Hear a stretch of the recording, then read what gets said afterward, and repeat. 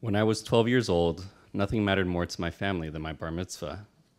It would be one of the only times that most of my relatives, uncles, aunts, cousins, and grandparents on both sides, ever gathered outside of Mexico City. A close second was my bris, the snip snip. You see, I'm a Mexican Jew, one of a few thousand. My parents moved from Mexico City to the United States in 1980 after getting married and never moved back. Among my first and second cousins, my brother and I are the only gringos. Everyone else is a chilango, born in Mexico City. Spanish is what we spoke at home. My mom always had telenovelas playing on the TV in the background as I did my Hebrew homework on the kitchen table. But we didn't speak typical Spanish. We spoke some Spanish with some Yiddish, Hebrew, and eventually English sprinkled throughout.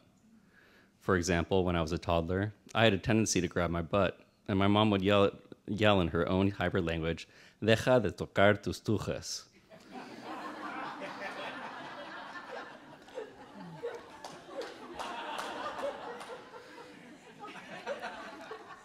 Every Friday night, we'd do the 3 traditional Jewish prayers for the Sabbath, one for the candles, one for the wine, and one for the braided bread known as challah. And then we'd rip into some pollo con mole with arroz y frijoles while still wearing our yarmulkes.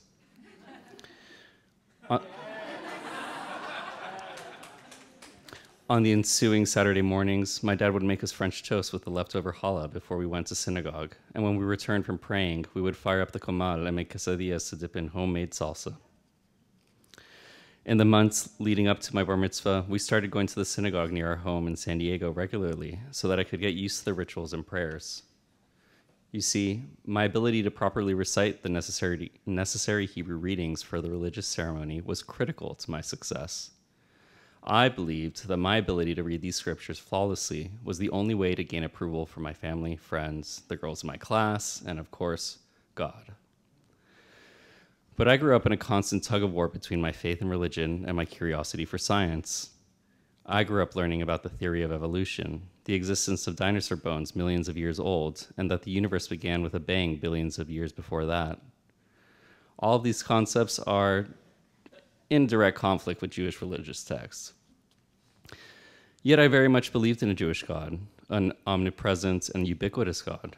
The God I grew up with was not a cloud daddy. This God was everywhere and everything.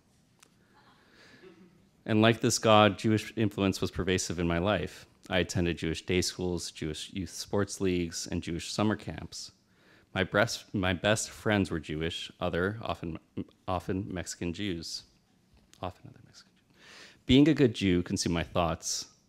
Every night, I would sit in my bed, lean my head on the wall as if it were a direct line to God, and pray.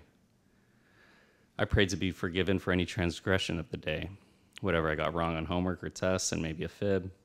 I prayed to ace my test and for my crush to like me. I prayed for peace on earth, to score a goal in the upcoming soccer game, and to get an electric guitar. I prayed for the sun not to explode. And most of all, I prayed for my mom to let me wear a platinum iridescent shirt, bleach the tips of my hair, and lip sync Cisco's The Thong Song at my bar mitzvah party.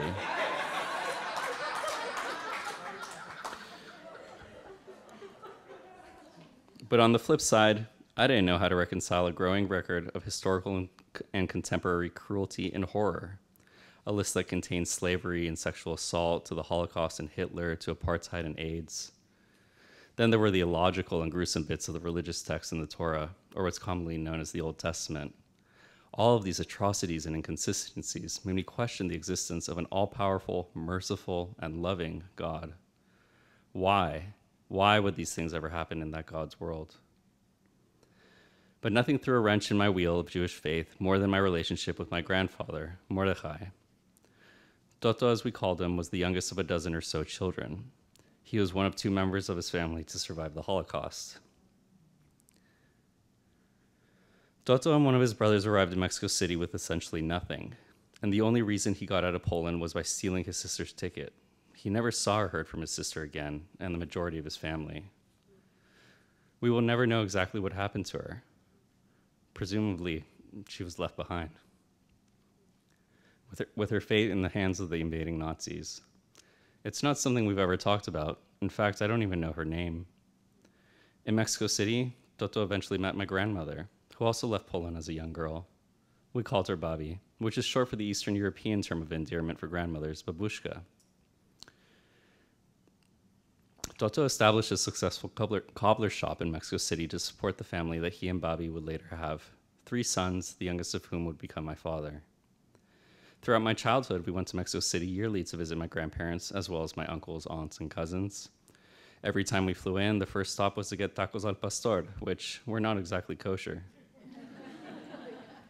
We typically stayed at Toto's and Babi's, the climax of which was Shabbat lunch, a long Saturday afternoon ordeal where the entirety of my dad's family would cram into the living room and dining room at my grandparents' house to eat a typical Mexican Jewish meal, matzo ball soup and enchiladas verdes. It was at this table that perhaps the family dish most representative of my childhood was conceived, gefilte fish Veracruzana, boiled ground fish shaped into a fillet or patty covered in spicy tomato salsa. But even if we spent a whole week at my grandparents' house, it felt like Toto was nowhere to be seen. He was a living ghost, quiet and reclusive. He spent most of his time buried in his office, moving between 2 typewriters, one with Latin script and the other Hebrew. It was as if he was holding on to life by writing a Spanish-Yiddish dictionary. And when he did appear, he was somewhere on the spectrum between disinterest and disdain. He was stoic and silent. He looked like Mr. Burns from The Simpsons, but completely devoid of any humor. I prayed for him to be happy, to be absolved of his pain, but I had no indication of whether God was listening because there was never a change. Even on the day of my bar mitzvah, Toto was nowhere to be found. He never got on a plane that day, opting to stay at home in Mexico City. He did, however, have my grandma bring me his tefillin. This religious garb consists of small black boxes the size of dice that contain tiny scrolls with Hebrew prayers. These boxes attach to leather straps and are worn around the head and arm during morning and weekday prayer. While it made sense that Toto didn't show up because he seemed to always just be out of sight, I was unsure as to why he was giving me his tefillin. Was this a gesture of entrusting me with continuing the family's Jewish heritage? Or was he just dumping it on me? Did he actually want this to be passed on? And why me? I wasn't the eldest of his grandsons, and we hardly spoke, so why me? Eventually, Toto's absence in my bar mitzvah fell into the background, and the long-awaited day went even better than I could have ever expected. During the ceremony in the synagogue, I was flawless, aside from the puberty-related voice changes. And for the party, I got to wear my Cisco-inspired shimmering outfit and slow dance with my crush with arms outstretched like 2 life-size Lego figures, rocking back and forth.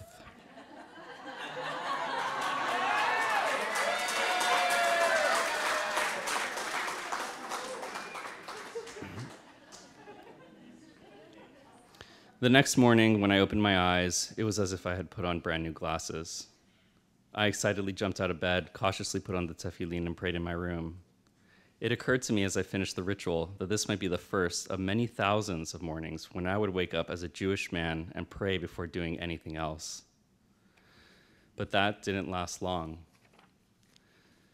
That evening, a call came into my parents' house. My mom picked up the phone, and after figuring out who the call was for, called for my father. He proceeded to speak on the phone for a few minutes in muted Spanish. After hanging up the phone, he turned around with a look of vulnerability and tears in his eyes, something I had never seen before and have rarely seen since. After all, a Jewish man, sadness was a sign of fragility, an emotion to be swept under the rug.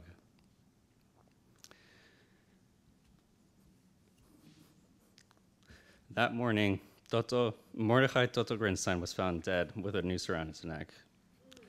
I'm not certain why he decided to take his life. He left no note. Was it his crippling depression? Had he lost faith in God? Or had the survivor's guilt of stealing his sister's ticket to life, leaving her to die, become too much to bear?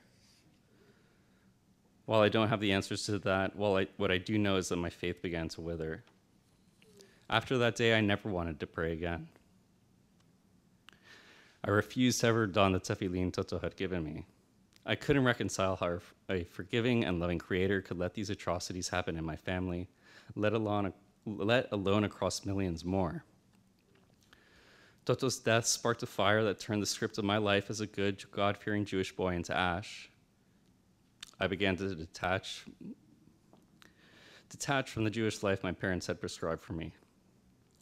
I am not the head of a Jewish family. I am not married to a Jewish woman, and I do not have Jewish kids. In fact, I did the opposite. I married a Catholic girl in a defiant act to be the first person in my family's history to marry a non-Jew. I would also become the first to divorce a non-Jew.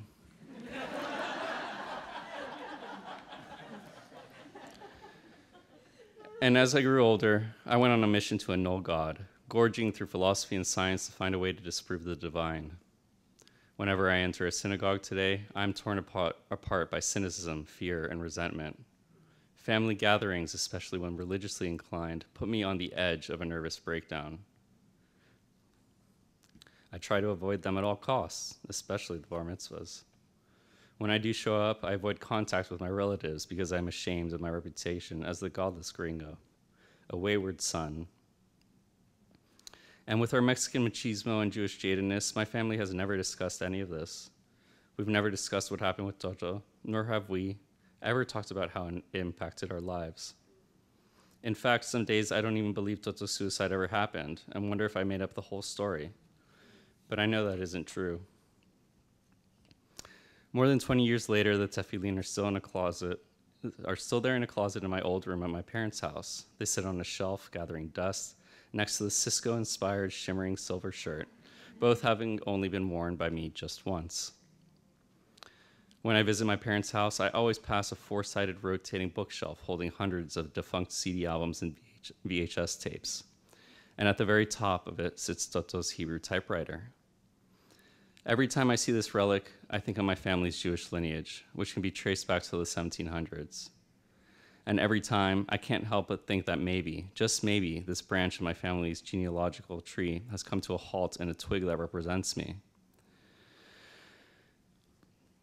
But there's a flicker of light inside that is guiding me to not shut out this intergenerational trauma.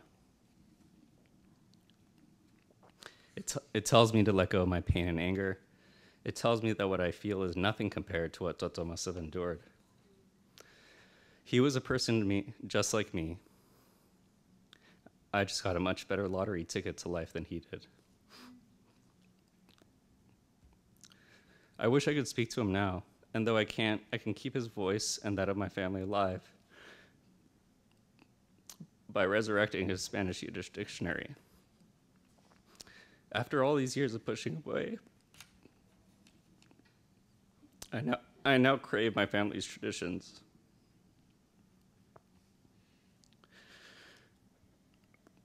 Every time I go to Mexico City, I make sure to have a meal at Klein's, a Mexicatessen long frequented by my family. Even my grandparents used to go there. And I always get their specialty, huevos San Marcos, an open-faced bagel topped with kosher salami and 2 eggs that's smothered in salsa ranchera. Part of me feels a calling to open up my own Mexican Jewish restaurant here in the US. And it is perhaps through matzo ball soup, enchiladas, and gefilte fish Veracruzana, I can carry on my family's Jewish-Mexican heritage in my own way.